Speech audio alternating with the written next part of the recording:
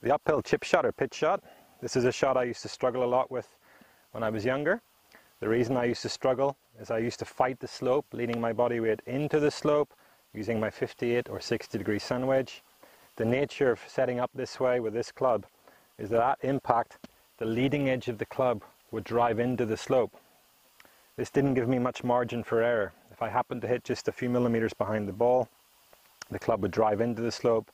I would get a stub shot that only goes a few feet in front of me. What I started to realize is I needed to play this the same way as I would play a flat off a flat lie, using the sole of the club to contact the ground, not fighting the slope, going with the slope and swinging with the slope. This way the sole of the club would contact the ground, giving me a little more margin for error. If I happened to hit a little heavy, the sole of the club would resist with the ground. It would skid through rather than driving into the ground. I could still get a reasonably good shot.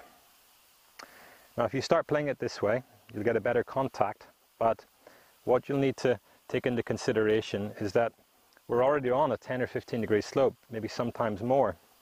If you're using a 58 or 60 degree sand wedge, suddenly you've got over 70 degrees of loft. And if you play this shot with the same length of swing and the same speed of swing as you normally would for this length of shot, the ball will go higher and come up short. So you'll need to make a bigger swing if you continue to use the same club. For me, starting to make a bigger swing, creating a solid contact becomes a little more difficult, and controlling your distance consistently becomes more difficult.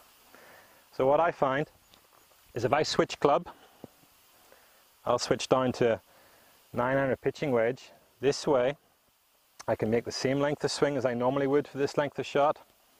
It's a little easier to create a consistent impact and control my distance.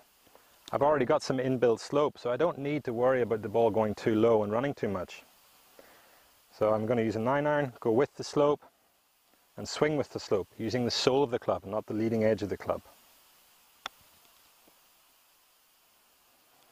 Now I believe in most situations that's the easiest way to play the shot around the green when you're an uphill slope, but to be a great short game player, you can't be one-dimensional. There will be situations, perhaps when you're in a little bit of rough and the ball's sitting down, you'll need to use your sand wedge, you'll need to use the leading edge of the club. So don't think you need to play it like this all the time. I would just say as a basic rule, this is the easiest way to play this shot.